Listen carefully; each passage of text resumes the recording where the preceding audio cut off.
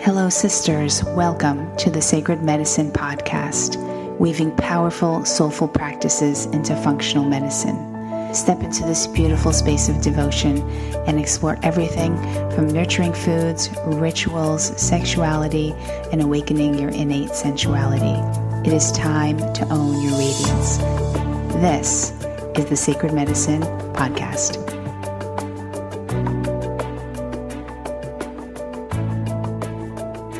And we are back for another week of the Sacred Medicine Podcast.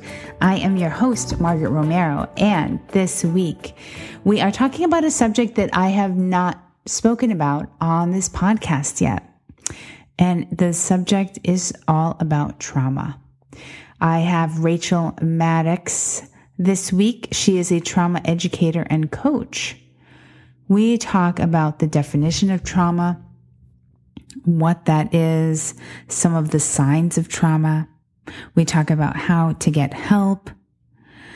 We also talk about sex after trauma. So this is a really big subject and pretty profound. Also, we talk about if you were, as a patient, how to sort of bring this up with a practitioner or with your primary care provider.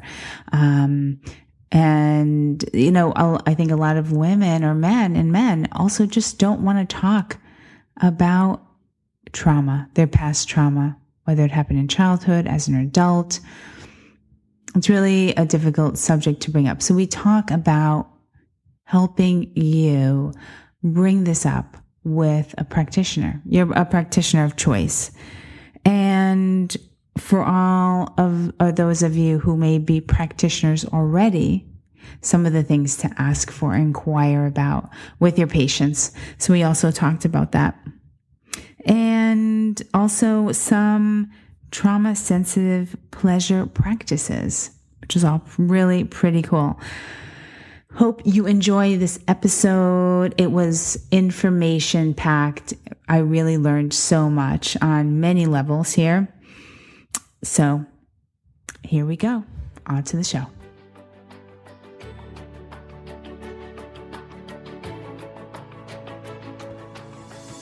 Hello and welcome back to another episode of the Sacred Medicine Podcast.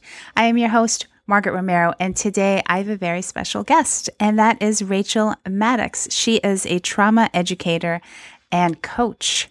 Rachael, thank you so much for being on the show today. Thanks for having me, Margaret.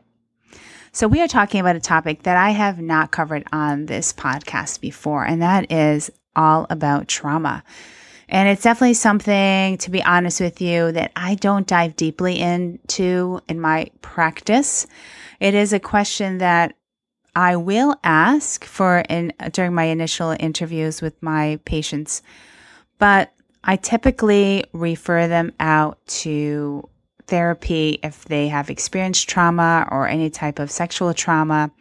So I'd love to really dive deep into the subject with you, because I would also love to have a lot of my questions answered. And I'm sure there are a lot of people who are listening who could really benefit from the information that you're going to provide today. Awesome. So glad to be here. Thank you. Okay, so why don't we start with you're so passionate about this, and, I would love to just know what made you so passionate about it, and did you have a personal experience with trauma as well? Yeah, totally. So, yes. And what I'll just say before I even tell any bit of this story is that if you do have a history of trauma and listening to this might be a little intense or triggering, at any point, you're welcome to pause this interview and come back to it at a later time. Listen to it in a time and place where you feel really safe and grounded. That said, I'm not going to be telling anything graphic about my history. We won't get into any graphic stories that might trigger you, but just talking about this subject can be triggering for a nervous system that has a history of violation.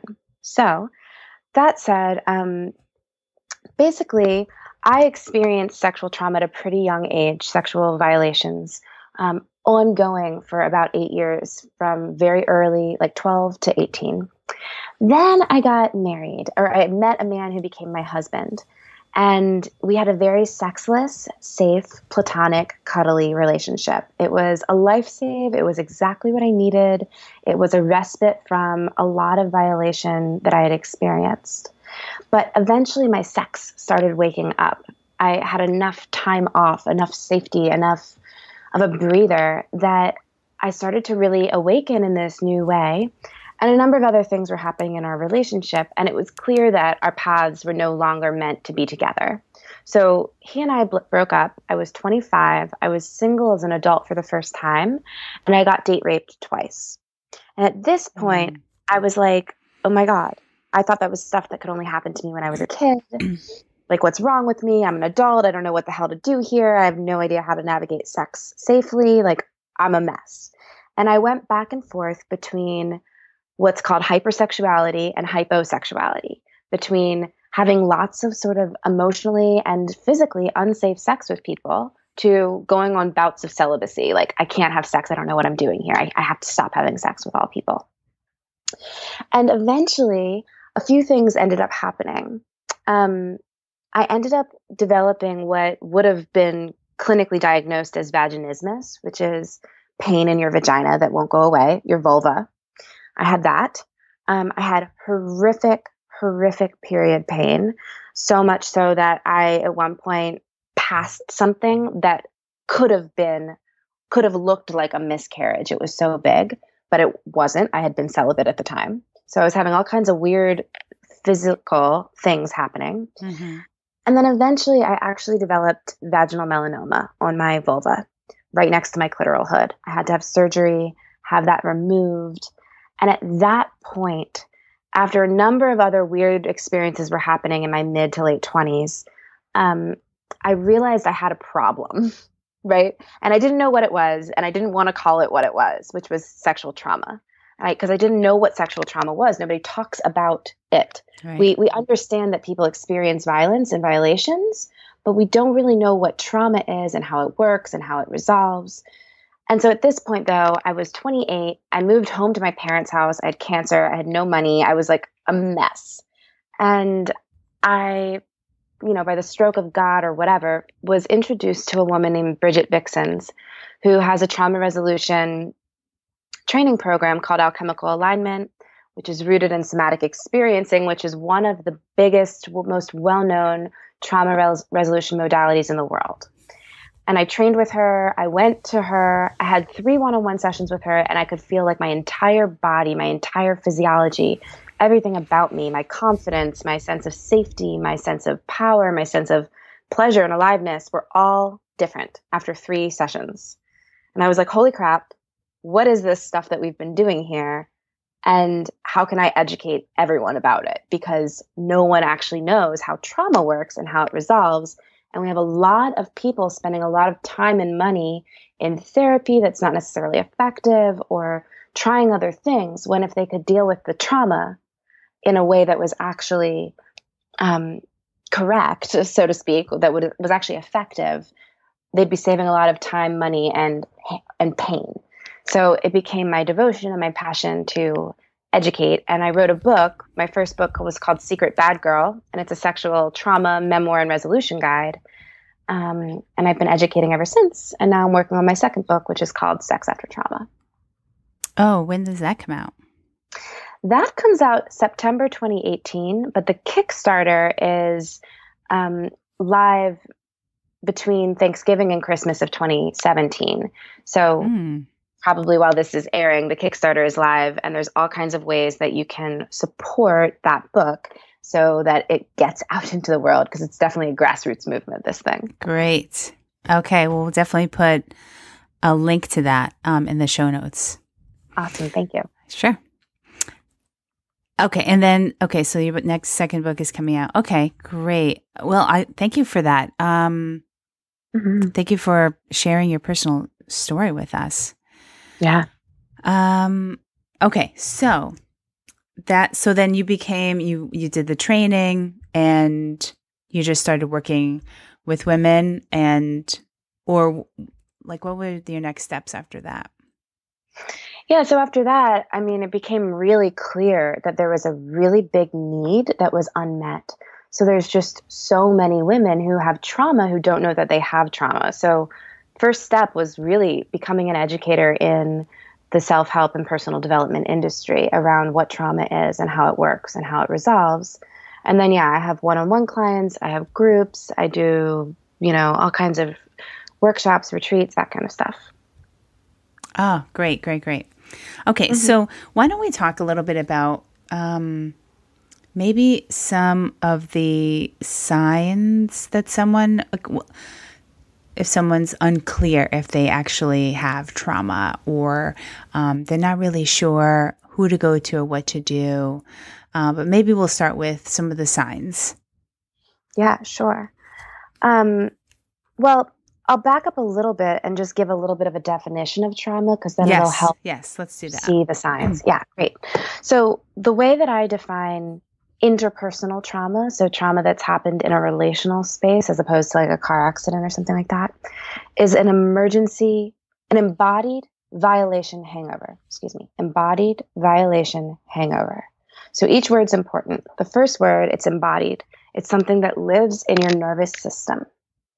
Violation, meaning that you were either neglected long enough, exploited in a big enough way, shamed or repressed in a way that stuck with you largely enough. There was violence or oppression or manipulation or control done to you or over you. And that violation is stuck in your body even after it's no longer happening. Mm-hmm. So this is what trauma is. It's the hangover of a violation that gets stuck in your body long after the fact. And in your body, it's in your nervous system. And so the way your nervous system works is there is an automatic emergency response. There's a thing called a neuroception that perceives a level of threat or violation and automatically decides how to respond to threat. So the different levels are like hypersocialization, fight or flight, or freeze. And with hypersocialization, you're really trying to control the environment around you so that other people feel safe. And therefore, if they feel safe, they won't violate you. So it's people pleasing, always really trying to accommodate others, putting others' needs before yours. These are all versions of hypersocialization. The next level up that your body might go to if there's a perceived violation is fight or flight. If the hypersocialization won't work, you might try to fight the perceived violation or run from it.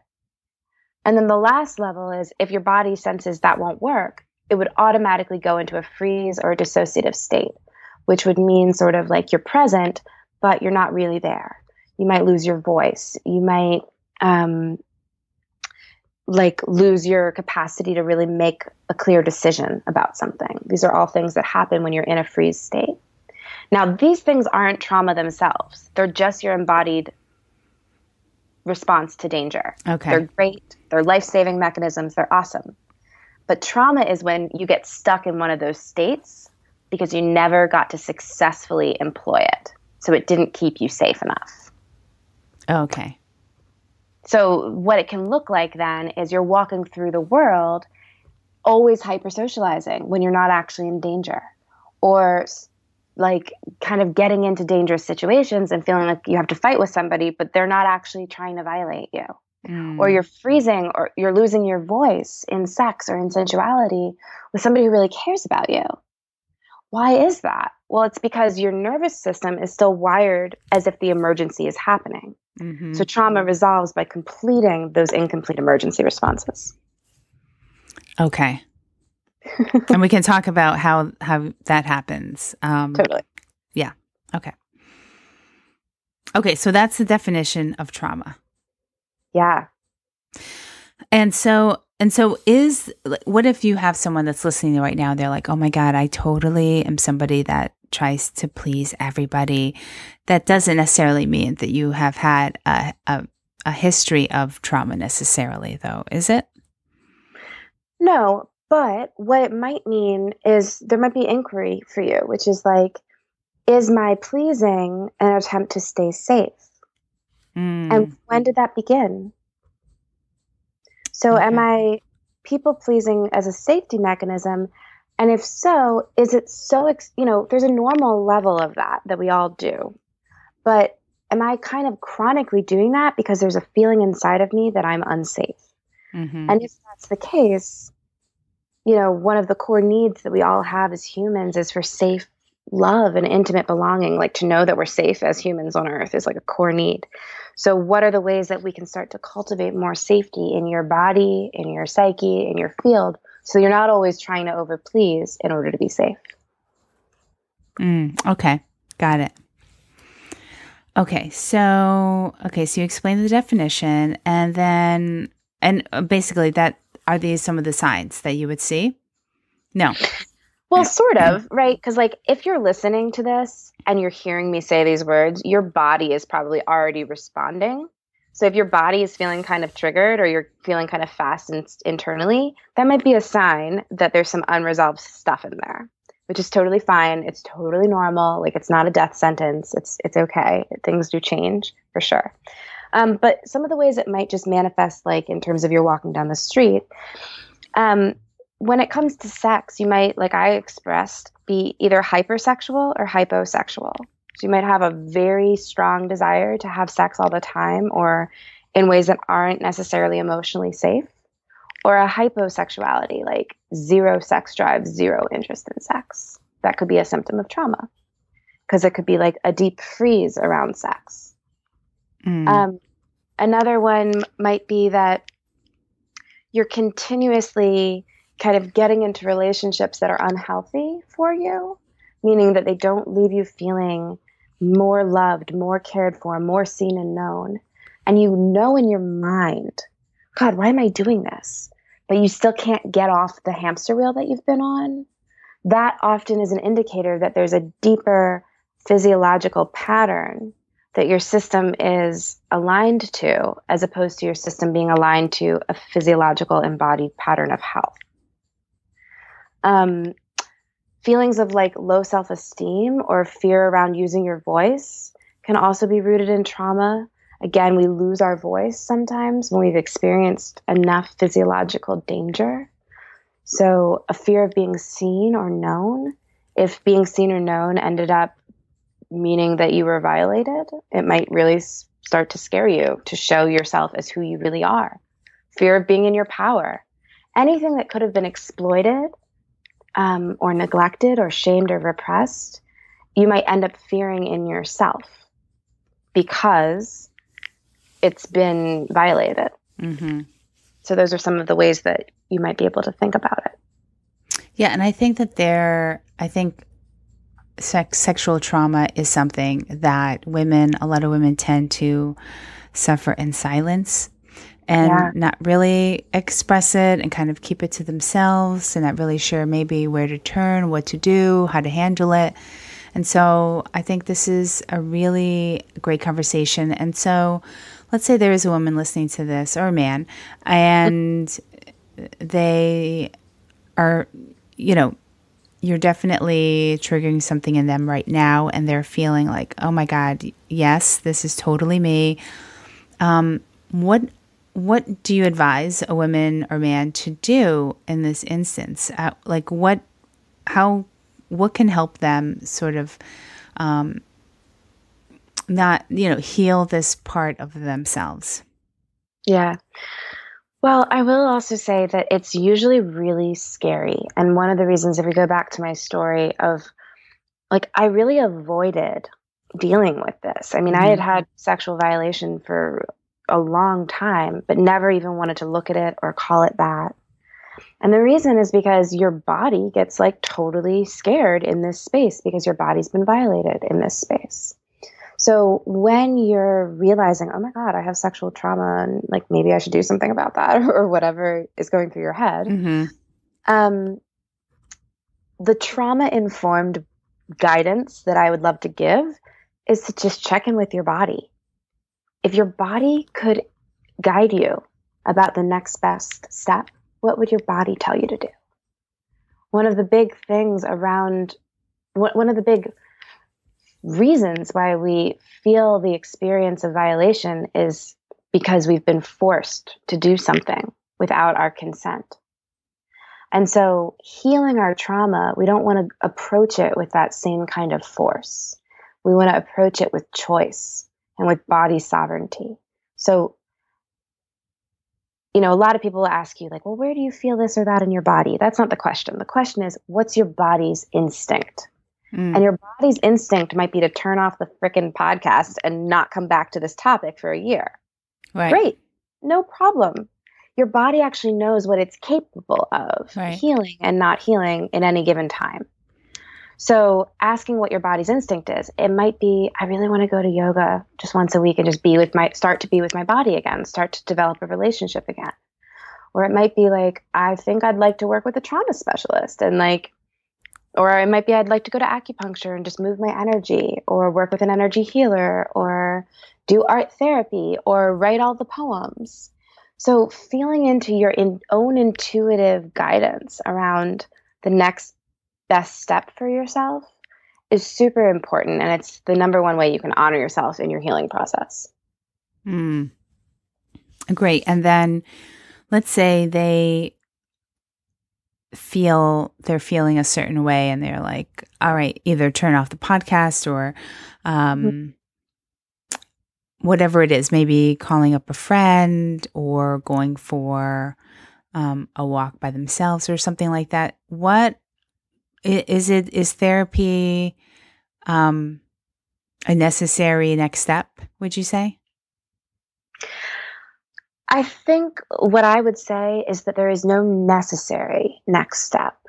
That the necessary next step is for you to honor yourself. So really being in charge of this process for yourself. And one thing you might want to do is research what are all of the ways that people go about healing their trauma. And like I've listed a few of them. Therapy can be great if you really need a safe, consistent relationship with someone. So if your trauma happened like with a parent, for example, therapy can be really great because it's sort of like a reparenting process where you get to have a safe relationship with another human in an ongoing setting. But if you had like a one-time experience or a two-time experience, working with a trauma specialist might be more effective because they're trained at helping you actually release and complete an emergency response, which isn't something a therapist is trained in. Therapists are dealing with emotions and ideas, not necessarily the body. Okay. Yeah. But number one is, what's your instinct about what you need? Because it's reclaiming our instincts that is core to trauma resolution. Okay. Okay, great. Okay, so let's see here. So let's say sex after trauma. Let's talk about that.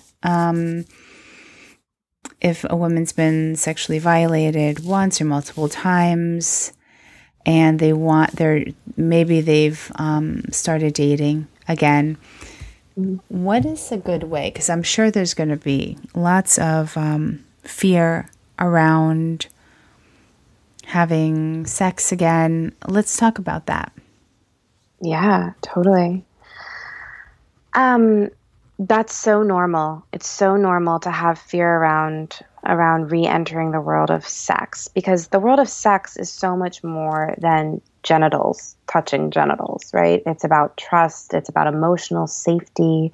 It's about feeling seen and known. It's about pleasure. It's about a lot of things, right? It's about power dynamics.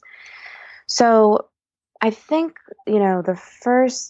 there's so many entry points here, but one point of entry might be if you're re-entering the world of sex, you might want to ask yourself, what do I need in order to feel physically and emotionally safe before, during, and after sex? Okay. Which can be a really hard question for people, because most people who've experienced trauma, one of the things is like, your needs don't matter. You don't even have needs. What does it mean? I have needs? What?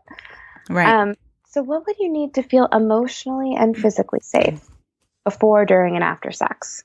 And I'll just give some ideas. Like, you might feel emotionally and physically safe before sex, knowing somebody's STD history, knowing what kind of relationship dynamic this is. Is this a one night stand?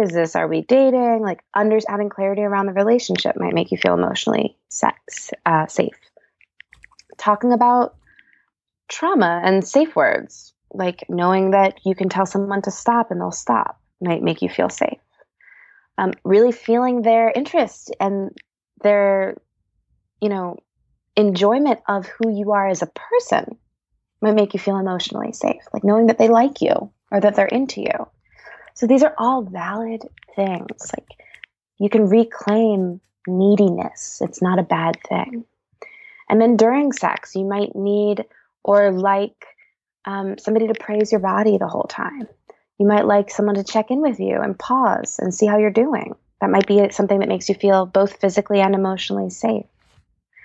After sex, you might feel physically and emotionally safe if they bring you a glass of water, if they sleep over or don't sleep over, if they call you the next day, if they stay consistently engaged with you as a person.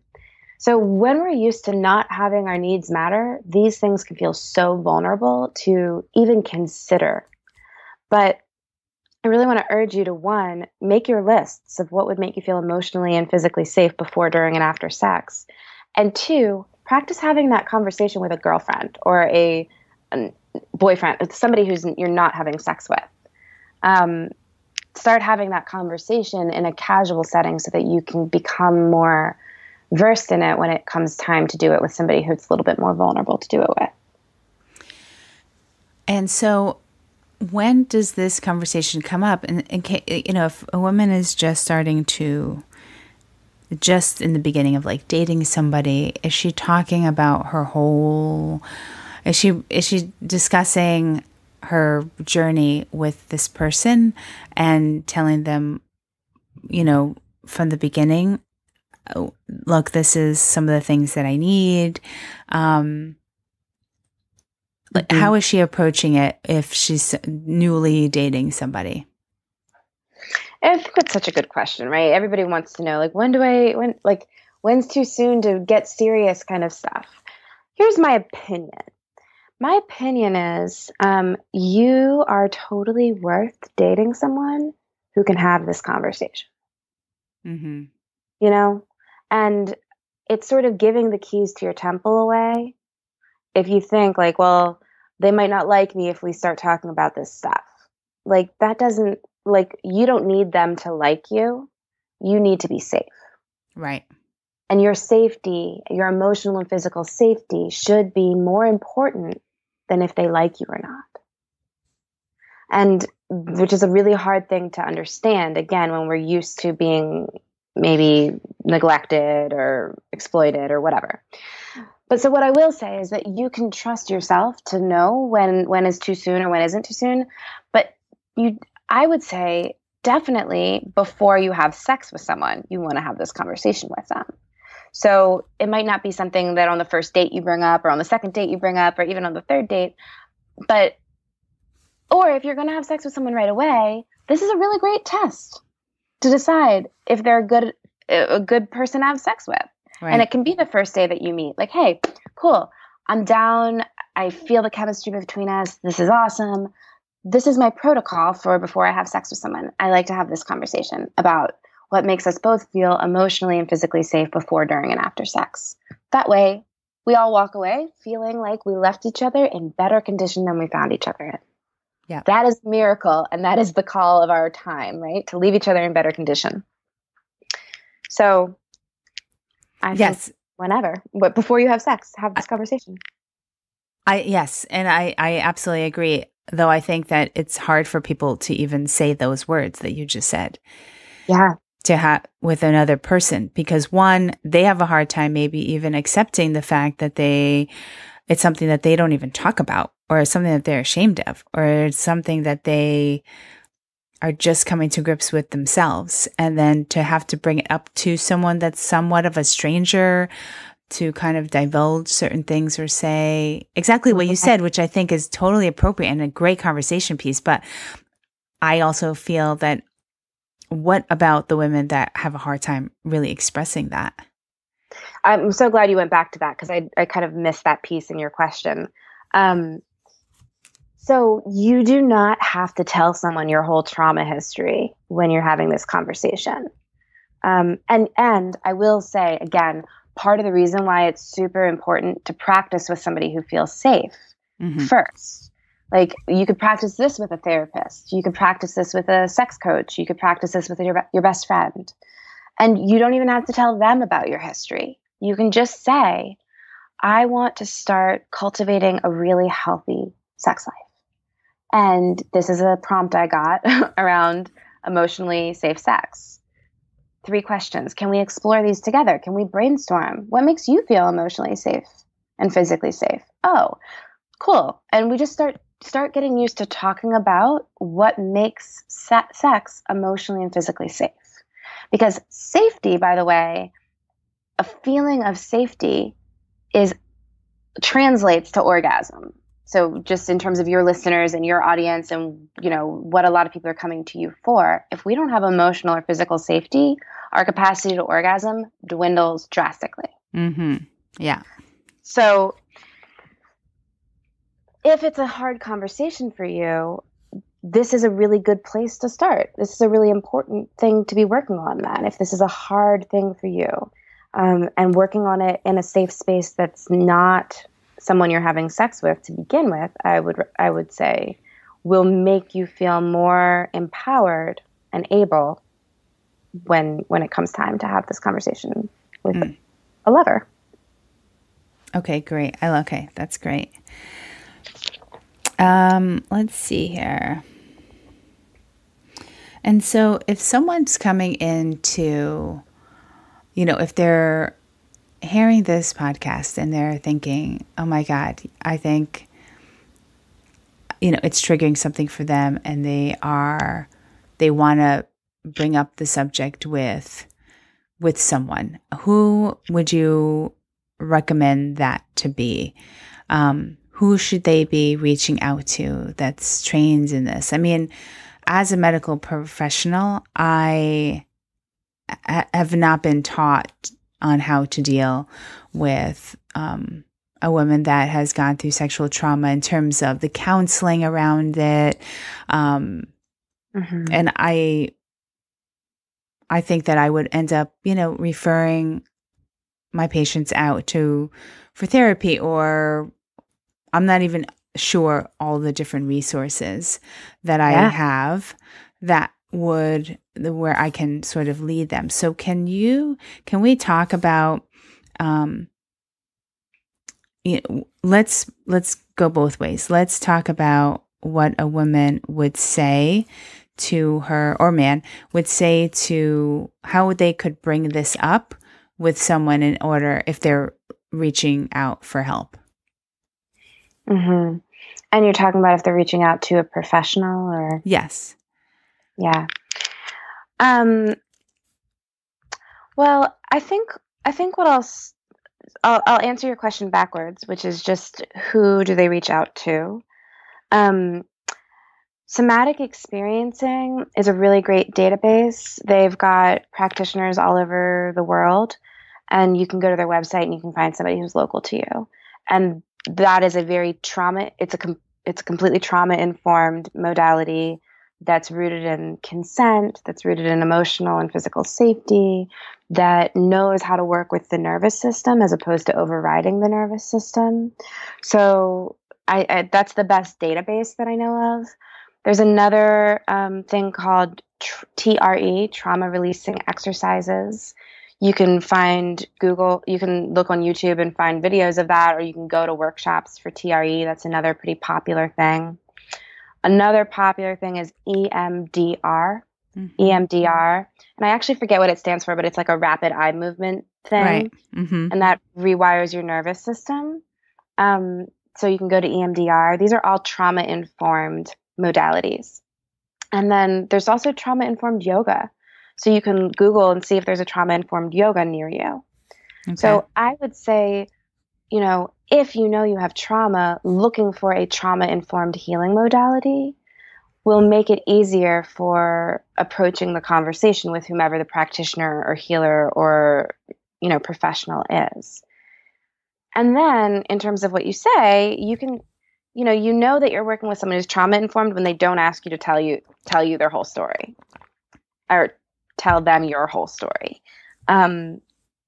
Because sometimes telling the story is just more triggering and traumatizing than just having the experience shift in your body. Mm-hmm. So if you're reaching out, I want you to know you don't have to tell someone your whole story. You can just be brief. You can be like, I'm dealing with some sexual trauma. I really want a safe practitioner. Are you available? And they'll usually have a very safe process that you can go through where you don't have to like reveal all the details of the worst things that ever happened to you. Okay. What was the first one you said? Somatica experiencing. Is that how you say it?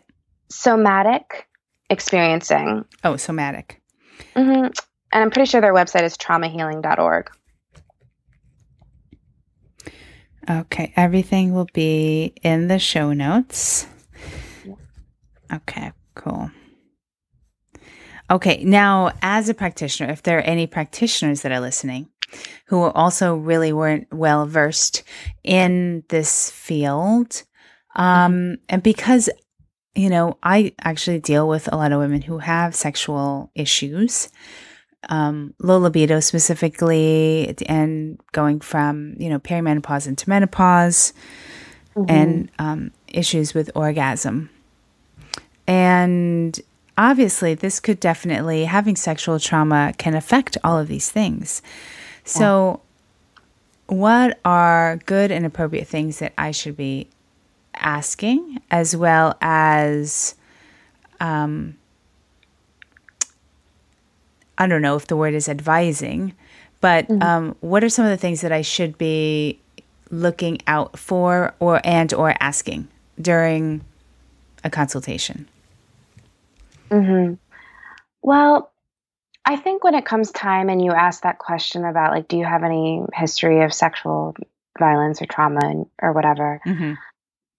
I think it's really nice if you set that up for them by saying like, I just want you to know I'm about to ask a question that's kind of tender. You can answer it with as much or as little detail as you'd like. Right? So a big piece of trauma is putting the ball back in the court of whoever has experienced the violation and letting them feel power. So giving them choice. So saying like, you don't have to answer the question. You can skip it, or you can tell me as much or as little as you'd like. Then the next piece is when they answer, if they say like, yes, and this happened or whatever, telling them that you're so sorry that it happened is appropriate. Like that. And also saying that should have never happened to you. Like sometimes people have these experiences and they tell people and no one ever says that was fucked up. And it's fucked up, So being on their team, being on their side, which isn't necessarily, creating a villain out of whomever did whatever, but just really showing compassion. Like, damn, I'm so sorry that happened. And then being slow here. I think it's less important that you counsel them and more important that you be with them. Okay. So in this moment, then just giving it a little time and space and saying, I just want to pause here for a moment and let you know that like, if you have any feelings or anything's happening in your body that you notice, just taking a moment for us to just be here and notice how you're feeling right now. Okay. And for you as a practitioner to know that you don't have to fix them, that just letting them feel their feelings around this could be really transformative for them if they've been bottling it up and never told anyone, which is the case for a lot of people. Yeah. And then you can say, I just want you to know, or you could even say this before you say the question or whatever, like, I'm not trained in trauma resolution, but I do want you to know that there are so many resources available to you. And as a practitioner, what I would do is I would have a little resource sheet that has some of the things I listed for you. Okay. You can also include my website if you want. I work with people. I have groups and coaching and all that jazz, books. But, have that resource list that you can give to them and just say, like, you deserve this kind of support as well. I just want you to know it's available to you. And, like, thank you so much for sharing. Okay. I like that. Making that whole experience gentle and slow. Exactly. Exactly. Mm-hmm. And invitational as opposed to required. It's also something that I am very conscious of when I am doing any sort of pelvic exams, Mm-hmm. to really be very mindful and speaking through everything that I'm doing and moving at a very, very slow and gentle pace. That's always been my MO. And for so many different reasons, not just because a woman may or may not have experienced sexual trauma, but just because nobody really likes to get PAPs and nobody Mm-hmm. really likes to have to deal with any sort of exam in that way. So I just wanted to kind of put it out there that for any practitioner that's listening, that,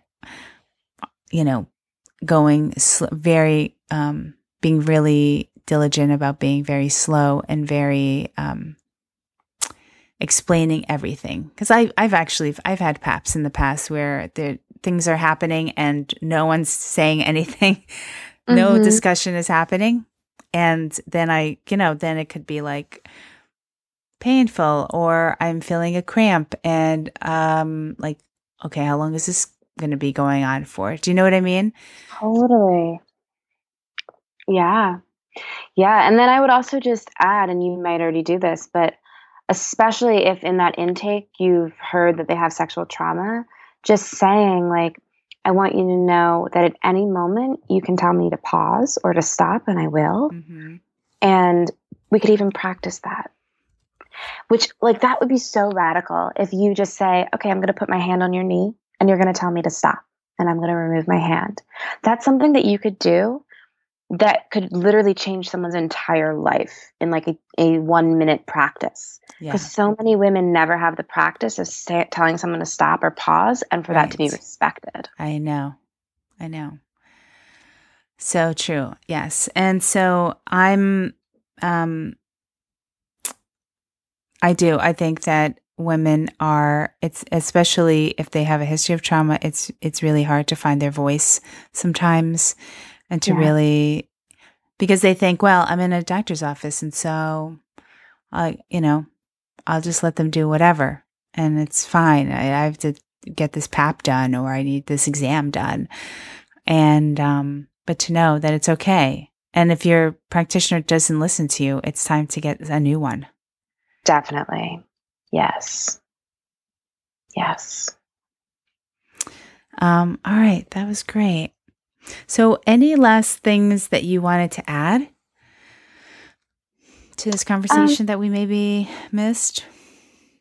I think I would just end by saying, like, whether you've experienced it or not, you are really worth love and sex going together, and safety and sex being an experience that you have together. A lot of people think they can't have these things together, or they have to do some wild trade-off if they have to contort who they are to be the right thing for someone else. And, like, you're worth safe love, intimate belonging, ecstatic sex. Like, you're worth all of it. Mm-hmm. And I just want to plant that seed of desire inside of your heart and your soul and your body, like, that you're worth it and that you can have it. And let that seed take you wherever it needs to take you so that you can have all of yourself back. Mm. Oh, there was actually one more thing that, if we can quickly, Sure. Yeah. Yes. So one point I really wanted to ask. So you do talk about safe and doable, pleasurable practices. Mm-hmm. When would this be done? If someone is, I mean, obviously if they're single or partnered, but is this after sex after trauma? You mean just sort of self-pleasuring type of thing? Is that what you mean? Yeah. So I'm really a big proponent of trauma sensitive pleasure practices. So, what are all the ways that you can start cultivating a healthy relationship to pleasure if pleasure has been scary for you? So sometimes when, trauma, we have a history of trauma, we can be really shut down around pleasure because it's actually been unsafe for us. So it's this reclamation process, and you can do that at any point in time, single, coupled, dealing with, your healing, not dealing with your healing, doesn't matter. This is like something it's like taking your vitamins.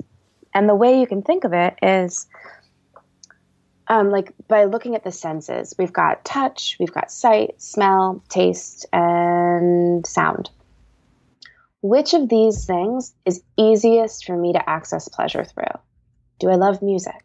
Do I love the feeling of lotion on my body? Do I love when something is visually, aesthetically gorgeous? Do I love tasting like a raspberry explode between my teeth? Do I love smelling incense? What's the easiest and least triggering or most safe entryway into pleasure for you? And like put them in an order. What feels easiest for you? And start with the easiest things and ask yourself, cool, okay, if it's taste and sound, can I take one song a day to slowly eat blueberries? Mm-hmm. And just revel in how good it feels. If I also really like, if it's vision, if it's sight and touch, can I let myself go into nature and bring lotion and just give myself like a hand massage at someplace beautiful? Like, what can I do to start infusing my life with pleasure in a way that's totally safe and that doesn't have to do with anyone else? How can I start aligning to that frequency? And, ordering the senses and doing what's doable first is where I would recommend starting. Okay, great. Thanks for that. I really needed to, I really wanted to ask that question. So thank you. Yeah. Okay. So how can the listeners, how can they reach you? How can they find you? You can find me at rachaelmaddox.com. I do have the Kickstarter going for the Sex After Trauma book, which is bit.ly/Sex After Trauma. My first book, Secret Bad Girl, you can get on Amazon. And I love hanging out on Instagram, and I'm at Rachael Maddox over there. So that's my favorite social media place. Instagram. Yeah, I love it too. I got to find you on there. Yeah, totally. Okay, let's see. Okay. And the Kickstarter starts when?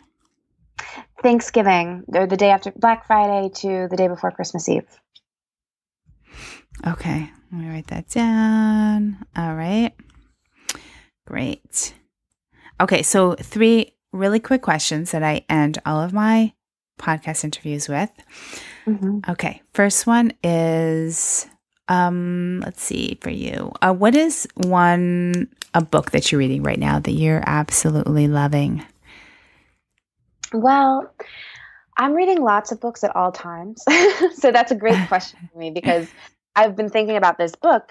Have you heard of the book or read the book Vagina by Naomi Wolf? Not yet, but I definitely heard of it. Yeah. It's an awesome book. I know there's so much medical information in it. So that might be one that you and your listeners just love and devour. Vagina by Naomi Wolf. It's just like, there is a section on the traumatized vagina, which is definitely intense to read. If you have sexual trauma, I would just skip that section because it's too much. Mm-hmm. But the rest of the book is just packed with awesome information about the history of vaginas, about the connection between the vagina and the brain, pleasure and creativity, all kinds of awesome stuff. And Naomi Wolf's like a scholar researcher. So she went around and talked to some of the leading medical practitioners and tantric practitioners all over the world. And it's just awesome. I've been meaning, actually, thank you for reminding me, because as always, there's always an ongoing list of books that I have on my list, but that one that isn't on my list just yet for some reason. So thank you, because I'm going to take a look at that. Let's see. What is one of your favorite podcasts right now? Anything that you're like your go-to that you listen to pretty often? I guess this would relate to book recommendations, but Esther Perel, who just wrote the book The State of Affairs and also wrote Mating in Captivity, she has this series on what's the word? Audible, called Where Should We Begin? And she's a fantastic, brilliant, genius couples counselor. Mm-hmm. And there are these live sessions of her counseling people. and she's just a genius. So it's like amazing. You get to witness like a brilliant couples counseling session, and it's called Where Should We Begin? And you have to do it through Audible. Okay. Oh, cool. Very cool. Mm-hmm. And what is currently at your bedside right now? In what way? on your bedside, whatever is on there, books or I don't know. Definitely books and journals and some jewelry that I took off from the night before. A little bowl of coconut oil is with me at all times, practically. And a lamp, a stained glass lamp that my grandmother made. Oh, nice. Yeah. Okay. Thank you so much. Well, this was really eye-opening for me. And I'm really happy that we connected because I learned so much today. And I know that my listeners as well, if they are, now I know where to send my patients, but also the listeners know where to go if they feel like they need some resources. So all of that will be listed in the show notes as well. And so thank you so much. And good luck on the Kickstarter. I'm going to check that out as well. Good luck with getting your second book out. I love the title. Thanks. I think it's definitely it's needed for sure. Definitely. Thank you so much for having me. I've loved having this conversation with you, and I'm just super excited about everything that you're doing. So needed in the world as well. So thank you. Oh, thank you so much. Well, I really hope that you got so much really good information during this episode with Rachael.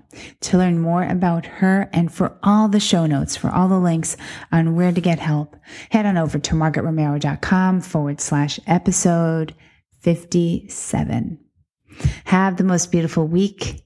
Thank you so much for listening and to being a devoted listener to this podcast. I so appreciate it. If you have been loving these episodes, head on over to iTunes. Leave me a 5-star review. And I will see you all next week. Much love. Big hugs. Take care now.